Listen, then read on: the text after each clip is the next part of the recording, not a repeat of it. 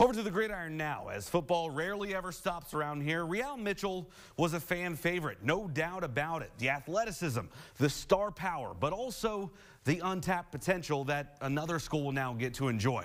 Real Mitchell announced today via Twitter that he will transfer from Iowa State. He and Brock Purdy were both a part of that 2018 recruiting class, but after Purdy earned the starting role as a true freshman, that left Mitchell for mop-up duty. Mitchell rushed for 100 yards and 1 touchdown along with throwing a TD last season. He will be a redshirt sophomore at whichever program he decides to enroll in next. Real took to Twitter today to share the news and also thank Cyclone Nation. He writes, "To Cyclone Nation, thank you for a loving college experience. I'm sorry I was not able to have the opportunities to make you proud."